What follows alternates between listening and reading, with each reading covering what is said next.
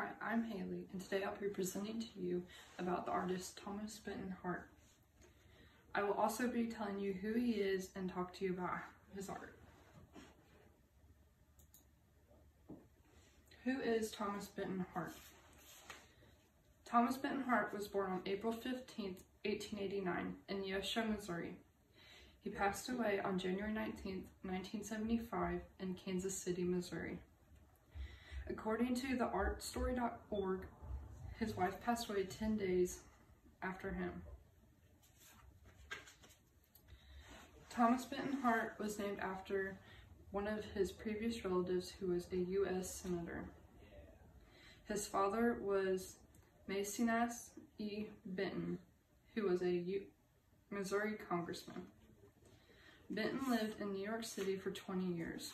That's the place that he lived the longest.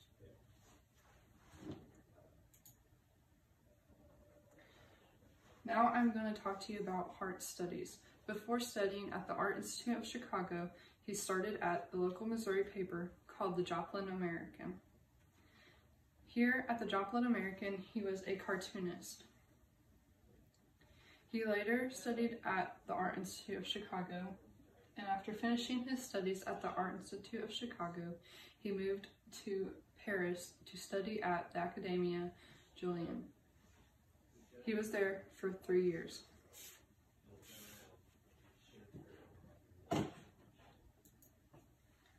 After he finished studying at the Academia Julian in Paris, he moved back to the United States. When he came back to the United States, he served in the United States Navy during World War I. In the Navy, he was stationed in Norfolk, Virginia. His jobs were architectural draftsman and painting camouflage. After the war, he taught at the Art Students League in New York City. While in New York City, he eventually became a regionalist spokesman. He also taught at the Kansas City Art Institute and School of Design in Kansas City. What type of art does Hart create? Hart is known for his regionalism type style of art. Regionalism is the art that represents small towns, much like this piece of art titled Jesse James. Hart was good at capturing the still life of small towns whenever he traveled through the South and the Midwest. His quote on regionalism is this: "Regionalism, an artistic movement best known for its emphasis on agrarian cultural ideas."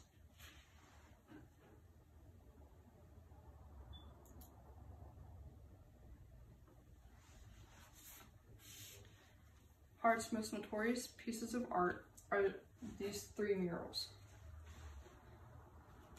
The American Today was for a new school of social research in New York.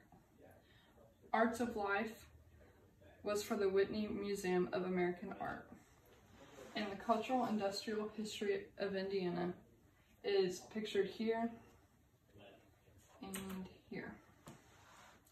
It is a 22-panel mural for the Century of Progress exhibition in Chicago. It is now at Indiana University in Bloomington, Indiana.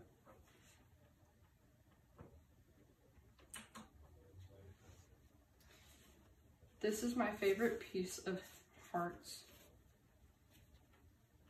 It is titled Aaron. It is from the 20th century. It is lithograph on paper. On the Google Arts Thomas Benton page, it is about a man that Hart met on the streets and asked if he wouldn't mind to be a model for his class. It was strange because this is a time whenever racism was high and not many people wanted anything to do with people of the other color. I really like this piece because of the way it captures like the emotion in the guy's face and the contrast of how different times are now.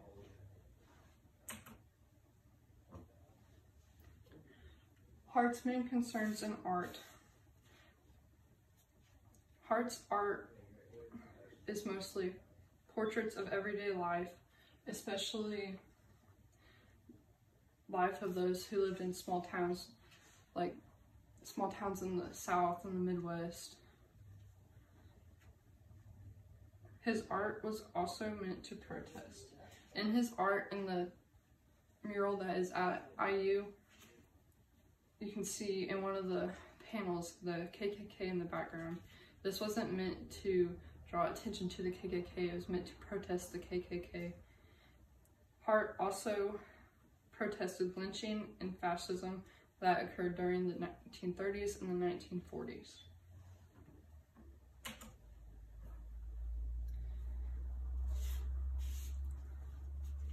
What else is Thomas Benton Hart known for? He of course is known for his murals.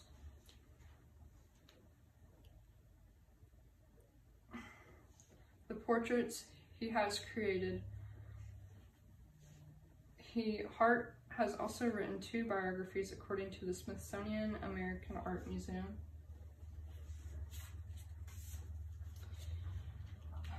Hart once met with Disney.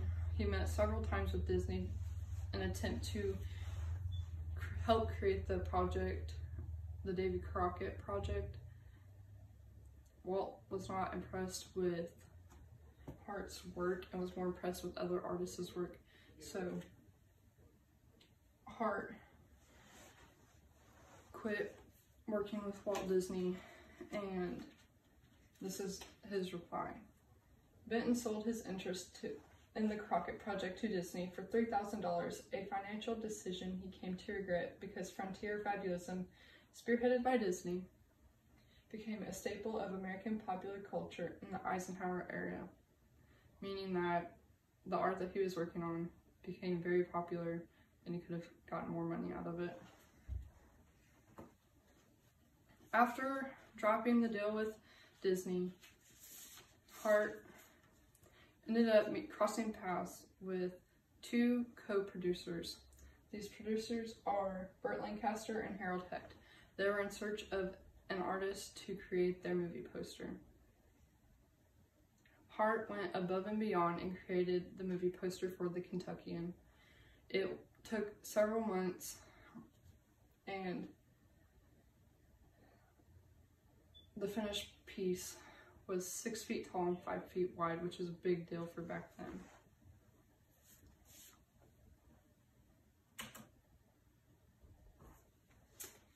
Hart was featured in many magazines during a time whenever his 22-panel mural for Indiana came out, mostly due to the KKK, but there was so many magazines and newspaper articles on it, I chose to just stick with one, which was him being featured on the cover of Time magazine, which is a really big deal. This came out on December 24th, 1934.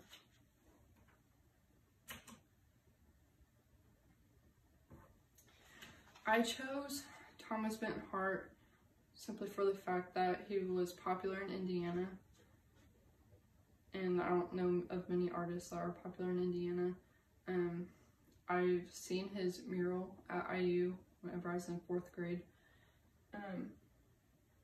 It was neat, beautiful, inspiring. I also really enjoy his paintings and lithographs. I like the way that they capture modern life of his time and the way that the details catch a lot of like emotion and movement. Fun facts according to the Thomas Hart Benton Paintings for Sale Guide.